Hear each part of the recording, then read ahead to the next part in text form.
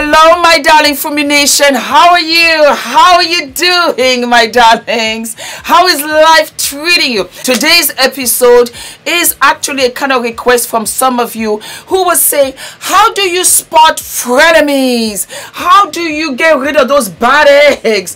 How do you spot that girl that's trying to be a friend but she don't love you at all? I am here to let you know I've had a couple of frenemies and I let them go. They had dealt with me. So this is kind of a masterclass because I have been there. Now, I tell you this. Once you've been through one or two frenemies, you actually know what a true friend is. First up, a frenemy is somebody who really wants to take full advantage of whatever you got. That's just facts. Whether you got a fabulous job and they can take that opportunity for themselves, where they can say she's got this great job, I can see how I could get a job opportunity. Maybe I can get a job in her company through her. She's got a fabulous boyfriend. Maybe I can just shimmy up to her. Maybe I can get a man too. She's got this fabulous lifestyle. Maybe I can shimmy up to her and get something out of it too. They want something from you. They need something from you. So they're prepared to come with a mask and pretend to be a friend. They want to be in your clique. They want to travel like you do. They want to have some kind of benefit from you. That's a frenemy. A true friend doesn't care who you are. Doesn't care whether you're famous, not famous. They like you as you are. A frenemy will not go out of their way when you're in need. What's the point? It's a waste of time. If you are sick, sorry for you, mama. She's not coming to your aid. She will have an excuse. I'm so sorry, you're not feeling well, but I can't come. As a matter of fact, I'm on my way here, there, and everything. I couldn't make it. They will not call and check on you. You will realize that when you really notice her or him for what they are, you will notice that the times when you were not well, when you needed somebody to come over and get you soup, when you needed somebody to come and pick you up, when you needed somebody to do an errand for you, they were not there. They are not thoughtful in the sense that if you have children, they're not coming to say, oh, I bought a little something for Adrian. They're not thoughtful like that. It will always be about themselves, and always when you're having a good time, that's when they are there. Yes, my darlings. They will talk about you behind your back. Of course, you will not know that right away, but eventually you will find out. They will come to your parties, not to celebrate for you, but to see what they can get out of the parties and the people that are there for themselves. Frenemies are not honest. They tell lies about other people. They will tell lies about you. You see, if somebody comes to gossip to you about somebody else, they're going to go to somebody else and also gossip about you. Frenemies are dangerous because they're recording everything. They know when you buy something. When did you buy that? How were you able to afford this? When did you go here? They record everything. It's so bizarre because they are keeping tabs on your life and everything in your life. Frenemies are in competition with you. They're not there to root for you and say, go on, girl, do your thing. I'm supporting you. I'll be right here. They're in competition with you. If you buy a fabulous bag, Chanel, Gucci, Louis Vuitton, Balenciaga, rest assured they're going to buy a bag like that too, or they're going to try to up you one on that. If you go on vacation to Saint-Tropez, trust and believe that they are in Spain, they're in Greece. They will always have an underlying current of shade where you will question it and you say, oh no, she didn't mean anything by it. She meant it. She meant everything by it.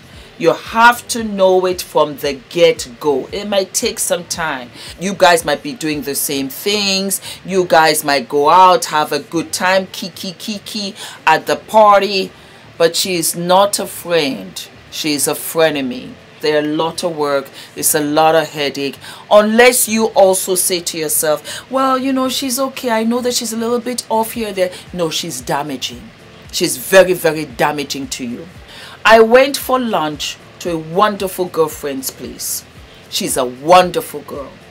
I distanced myself from her because I didn't care for the frenemy that she had. And she did not know that this girl was a frenemy until very recently when she said, Fumi, you know, when I tell you I'm so tired of her. And I said that was why I wasn't coming around, because I saw her from a mile away. And I said, this girl is not a friend. And this particular frenemy was in constant competition. Like I said, she was in constant, oh, let me do this, I need to do that, above her. Anytime when we would go out, anytime, and she was there, she would always want to come to my friends, us, to say things behind her back. It was so bizarre. Or to say she's the one that hosted this event. She always wanted to be acknowledged and for us to know that it wasn't my friend that did this, it was her. She was the steam behind the whole event, behind this very successful whatever it might be. A frenemy is quite easy to spot, because when you think of a friend, you think of somebody that comes around without you asking, without you needing, without you pleading. They're there for the good and the bad, for the indifferent. A frenemy is not there for any of that. A frenemy is only there for the good times. You will realize when you are doing something fabulous, when you are going somewhere wonderful, when you've been invited to a party or event. Ooh, I can come, 20 miles away. She's sick, she's this one. Oh, I can come. A frenemy is somebody that truly and absolutely is envious of you and has you stored in her brain, living there rent-free. You have something that she wants, and she cannot understand why you're so easily loved, acceptable by so many, because that is what she craves. There's a lot of insecurity with this frenemy. Of all frenemies, insecurity towards you.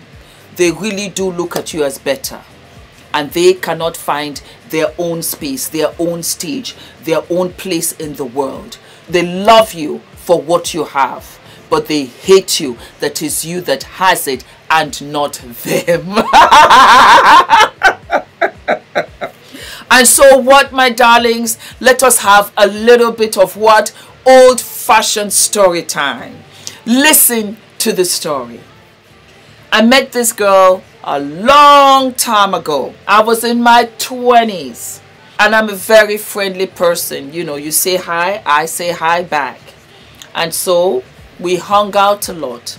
But you know, when you are busy with your own life and things are, you know, really crazy and the schedules are all over the place, you don't pay attention to little things that you should have been paid attention to. And so that was our relationship. I moved to California from New York because we were friends in New York. And do you know that it never occurred to me in any way, shape or form why she never ever came to visit. I came to visit her. I would come to New York because my sister still lived in New York, so I would come and see her. I would come to New York for jobs and stuff like that, and I would always make a point to come and see her. I made the excuse that she never came to California to see me when I relocated from New York, because she really just didn't have any money, so she couldn't come out there solely to come and see me. I always came to New York to do stuff, to be very honest, but I made it a point to always visit her when I was there. I made it an app. She was the only one that I made it a point to go out and see her. So I felt that, you know what, she doesn't know anybody in California. She doesn't have any business or anything in California. So I can't expect her just to come out on a regular, if at all, to come and see me. And I was fine with it. Up until she did come to California to come and see a potential boyfriend of sorts. It was quite shocking because she said, oh, Fumi, come and meet me A, B, and C. And I did. And I was kind of surprised because she never once said, oh, let me come and see where you're staying. How's the acting going? I watch all of your shows. I watch Ugly Betty because I was on Ugly Betty, hoping that maybe I will see you in a scene and everything. I'm so proud of you, Fumi. None of that. I found it to be quite odd, but I thought, you know what? She's so desperate to get married. Let her be. This is her focus. Not a problem. I saw her of all 10 minutes. And that was it. I said, okay, don't worry about it, fools. You do you. And that was that. Needless to say, I was in Los Angeles for 9 years. I was in New York for 10 and I was in California for 9. And this frenemy never ever came to visit me one time. Anyway, I met Ula and I was engaged. It was a fantastic time. As a matter of fact, we just celebrated our 13-year wedding anniversary, and it's amazing how time flies. And this friend of mine turned that was how I feel. It was unbelievable how this person turned so black. And I know because I got married and she didn't. She just could not understand why she couldn't get married. And I just did. On top of which, I got proposed to within a week. I have an episode of that and I'll link it below for you guys. And you know, with frenemies, what they don't understand is that the ugly side of them is evident to everybody. But I guess we as their friends, we forgive them, we overlook their certain traits, we're patient with them. But everybody else can really see them for the miserable people that they are. And that is why they cling to us, because we're the only ones that will tolerate their nonsense. A lot of frenemies have got that negative energy. They are in the way of their own destiny, but they can't see it. This frenemy of mine was a beautiful girl, but she had a horrible personality. I forgave her, I overlooked her, I even made excuses for her, but she just was a very unpleasant person a lot of the time. And so when I look back and think she couldn't have been a wonderful wife because she had to get out of her own way and be pleasant. This person, frenemy, was so bitter that at my wedding, she totally was absent. She wasn't in any of the wedding pictures because she was busy smoking cigarettes downstairs. She had a very rubbishy speech. And honestly, a rubbishy speech. It was a rubbishy speech. It was quite offensive. It wasn't anything pleasing or pleasant at all. And I still overlooked all of that. Yes, I overlooked it. Because she went to my husband's speech. Oh, you know what? You know what, Fumi? She exaggerates. She's not the best. She exaggerates. Now, you know, watch out for her, kind of thing. Family and all. And my new family. This was the frenemy. I lived in Norway for 5 years. Maybe a little bit more. And this was funny. She came to Norway about 5-6 times. Looking for a husband. Looking for a prospect. That was when it was really evident to me, because she never came to me in California to visit. But Norway was a different territory. If you got a husband, you I should have all kinds of men falling at my feet. It was not the case. I sat back in amusement. A frenemy will always go for all kinds of opportunities that they can grasp from you. So I had made friends with yet another girl. And this girl was where my frenemy stayed as opposed to stay with me. Because this other person lived in a prosperous neighborhood where there were potential singletons. And I didn't mind it because I wanted her to go out. I wanted her to come. Maybe you meet somebody, maybe you get married. I even said, wouldn't that be a trip for her to come, and then we could be, you know, sister wives, sister friends, wife friends, friends wives here, if you are willing. But a frenemy, and for us, we need to pick the mirror and let them look at themselves. You are your worst problem. But what you should not do, my darlings, is make that problem yours. And so as time went by, and it was very evident that she was an opportunist, and she really was getting madder at me because I was happy and I was evolving. And at that time, I really got lucky. I started working, acting, modeling very, very quickly in Norway. I got a model agency. I was so happy. And then I was in the feature film Vragveum. I also did Hotel Cæsar, and that was a daytime soap opera. Fantastic. It was all over the nation of Norway, and I think it showed in different parts of Scandinavia. And so I was really able to work right away and learn the language. And of course, Ula, such an amazing husband. I was making friends. I was enjoying my life. And she said, absolutely not. And she was getting more and more angry, more and more madder. Did I mention that she came to my wedding and she refused to wear a dress? She wore something else so that she could stand out. I didn't notice that until she did it again when she was invited to yet another wedding in Norway that we were all invited to. And herself and her friend wore another standout piece dress so that they could be able to be noticed. They were noticed. But the funny thing was that when you are nasty to somebody, when you give that undercurrent comments, when you are not pleasant, people notice. And the thing is that you bring the attention to yourself. I don't have to do anything. I just have to sit and admire and watch and be like, thank you, God. Thank you for all of my angels to really show out my enemies and my frenemies. And so every time she came to Norway, it was a dud. It was a fail. She finally relocated to Germany, where she got into a physical combat fight. She didn't get any relationships and she had to leave. Yeah.